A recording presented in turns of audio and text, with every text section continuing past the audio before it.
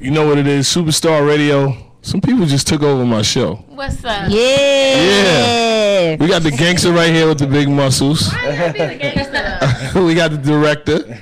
And we got, I want you to introduce yourself because you know you got a lot of fans. They've been going crazy since Monday that you was going to be on the show. That's fine. Can you introduce yourself? My name is Meagan Good. Uh-oh. and tell who's this. You can introduce yourself because I want you to beat me up. Dang. I can introduce myself. Is that all right with you? My bad. No, I'm playing. What's up? I'm Meagan Good.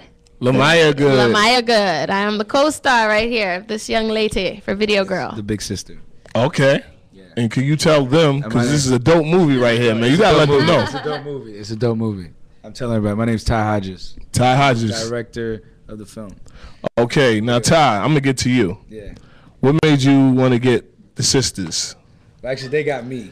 Oh, wow, okay. They hired me. All right. You know, they got me. All right. Megan's had this project for like 7 years, and so she's been wanting to do it. It's been a passion project. Okay. And basically, when she found the funding for it, she came to me and approached me to direct it and kind of develop it with her to find her vision. And so, we developed it, and Lamaya, you know, beefed up the sister roles. So, because Malaya's hold on, because I ain't got that much funding. You gonna have to put that mic a little bit. Yeah. We ain't got that. All right.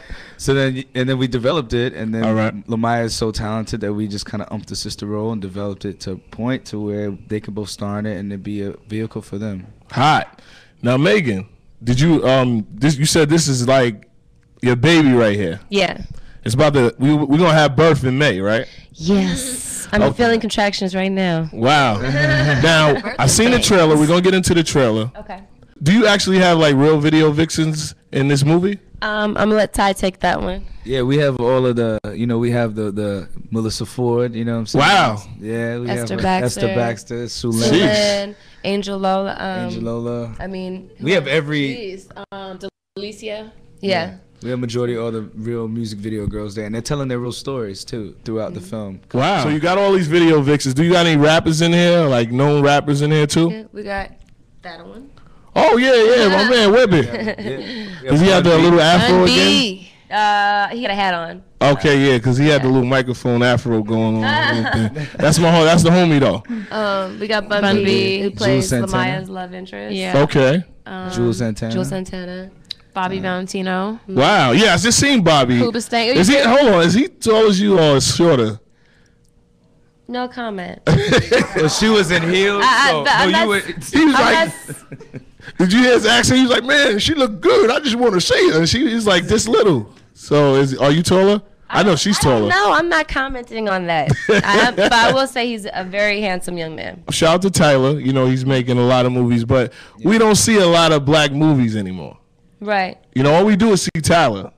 Right. But, you know, we love to see Tyler because what he's doing is the brand that he has and what he's creating is something that we all, you know, wish to create on that level. And I think for us, you know, we're not so much looking to do like the big black movie. We're looking to do the black art house film, which is, you know, it's urban, but it's I think it relates like, more to or Monster or Little Miss Sunshine. Like we live in a very multicultural. Yeah. You see black kids skateboarding now. You see Asian skateboarding. Like it's this younger generation wants more. So it's not about color. So the films we want to do are more urban art house films to where we're talking about everything. What made you want to be a director? Now, was you an actor before? Because you said Nickelodeon and all these things. What were you doing with Megan? I do it all, man. I just make movies. Like, are you on your Spike thing? You come in? Are you on your Spike not needed thing? You know what I mean? I just like art, man. I express myself different ways. So making movies, I really don't label myself just a director. I'm an actor filmmaker. No, but yeah, I like to do it all. I like to act and direct and write movies. Okay, so do you have another after Video Girls? Are you working on another movie? Yeah, we have Sundays at Fort Greene that we have a script. It's a movie set in Brooklyn.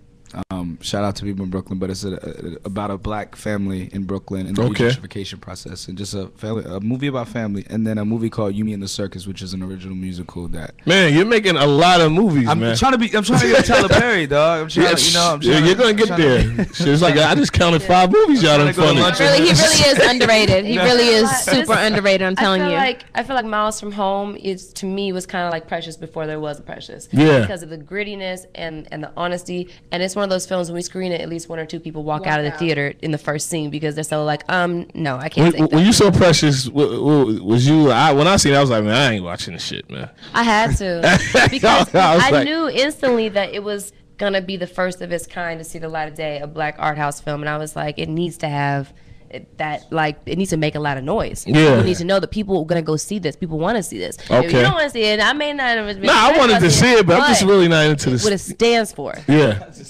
What you into, brother? What's that? I need to know. I'm trying to make movies. What you not into? Something? I'm into these movies, but you know, like the extra sad movies. You know what I'm saying? It was kind of crazy. Like I remember the Tyler Perry movie when a dude got crazy and threw the kid out the window. I was like, come on, man. But these messages are on people's lives, and it's the truth. This is what's really going on out there. Yeah. And and I think people are afraid to talk about it.